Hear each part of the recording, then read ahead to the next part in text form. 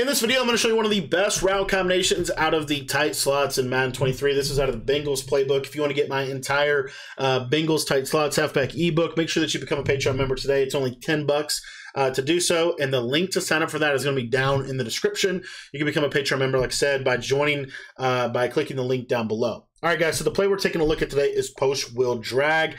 This is one of my personal favorite plays. It's really the reason why you want to be in the Bengals playbook if you're running tight slots. There's a lot of setups that are really good out of this, but I'm going to show you why it's so good. And really, it's because of this route right here to Carmichael. Now, if we motion this route outside, this is basically the deep attack route in gun bunch. Now, that being said, if you just watch here, I'm going to block my running back, and we're just going to do a basic, three-man route combination. What you'll notice here in that route is if I just wait and kind of watch how this plays, he's going to stop about the numbers if he's outside, as you saw right there.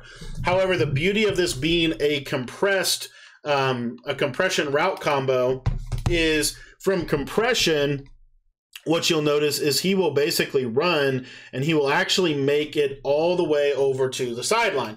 So he can service something that is a really good route to the right side of the field. The other thing is that route specifically, if you look at the spacing, this specific route from post wheel drag, I can throw this and it can get over the top of a 30-yard cloud flat, okay? So it's going to beat man, it's going to get over top of 30-yard cloud flat, which means they have to, the opponent, that is, has to user the route, okay? You have to user the route. So this is my personal favorite setup right now out of tight slots to pretty much beat anything.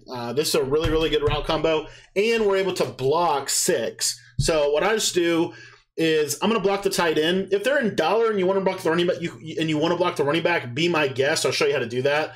But basically what we're going to do here is we are going to take the running back. You can put him on any route that you want. It really, whatever route you want. A simple out route is fine.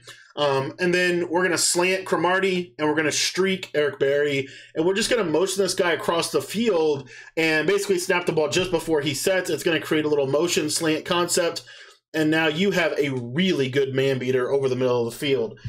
This route combo specifically is really difficult to user because the user's basically caught in no man's land. If he goes and let's say he defends the deep route, then you're going to be able to throw your underneath route. Now, the reason that I like to block the tight end, especially against 3-3-5 wide, is because if I'm playing 3-3-5 wide, you see the tight end's going to pick up the pressure. The running back is really more of like a situational snap read and really designed to just simply pull out the flat zones.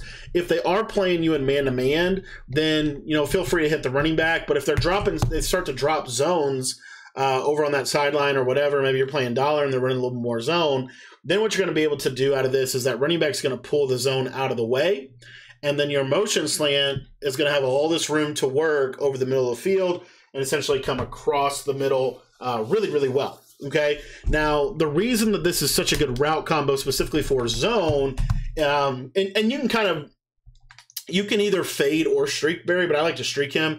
But the reason this is such a good combo for zone is because we're going to high-low our opponent in the middle of the field, one of my favorite strategies. So essentially the zones are going to suck up that clear-out route, and you can throw this right in here. And the beauty of that is they can't really KO you. You're not going to get a deep route, deep zone knockout. You're not going to get they're not going to be able to do that. So if you think about it, they're going to have to user the post. They're going to have to user the post. The other thing is when you motion this into a 3x1, this is almost like a cluster. When you motion this into a 3x1 set, the beauty of this is now I can throw this in the seam. So now we're threatening them in the seam and we're threatening them just in terms of over the middle. So now what they have to do is they have to bring these guys down. They may have to make some specific adjustments in terms of zones, right? But there's some things that they start to have to do to stop this high-low in the middle of the field. If you want to drag the tight end and do it like this, this is fine as well. This is another variation of it. And what's good about this is a lot of times that drag will pull the zones to him, and then he'll leave that little open pocket for that that route to Cromartie or the slot receiver coming over the middle of the field. So really effective. Now, that was cover 4. Cover 4, I think, is the hardest to beat, to be honest. The easiest to beat is cover 3 and cover 2. So what you'll see with cover 3 here is, again, the streak's going to clear out the zones. Now this is way more, I mean, it's just open all the way over the middle as well as to the sideline. They have to user that route for a significant amount of time. Now, if you wanted to mix this up a little bit, I will show you a mix-up play call. So let's say, this is actually pretty common. So, let's say you're getting, a little double Mabel, double flat style of concept, and they're going to use her in the middle of the field, okay? But they're basically doing some variation like this right here, and then they're going to use her whatever route they need to in the middle of the field, which is going to be this post route, okay? What we can do with this play, this is another variation, like I said, but what we can do with this play is essentially we're going to take Cromartie and put him on a hitch. We're going to block our running back, and then now with the tight end, you can run the tight end on, some type of flat route, or I mean, you could even do it. There's a lot of variations, but you could do something like this. And now if they're running a lot of double flat, it's almost impossible to defend this play. So you'll see right here, tight end takes the flat routes out. And this is just going to be, just easy reads. Now, again, you could still do the same thing and still kind of accomplish the same basic principle if they have a slant route. And then I'll show you one other thing if you don't want to motion. So, let's say you're watching this, you're like, I don't really want to motion. Maybe they're doing something like this to stop the running back streak that a lot of people like to go to, and they give you a coverage like this. And again, their user has to go deep.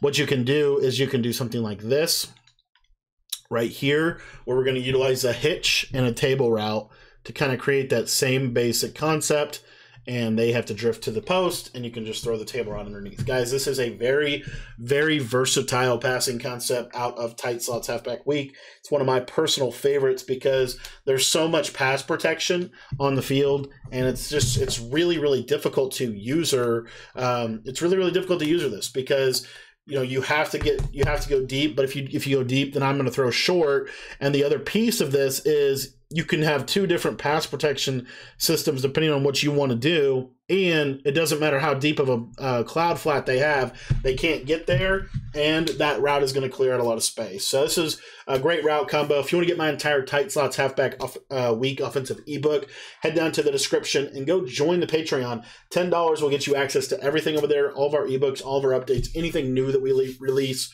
Everything's over there for just $10. Thanks for watching. Be sure to check out the Patreon.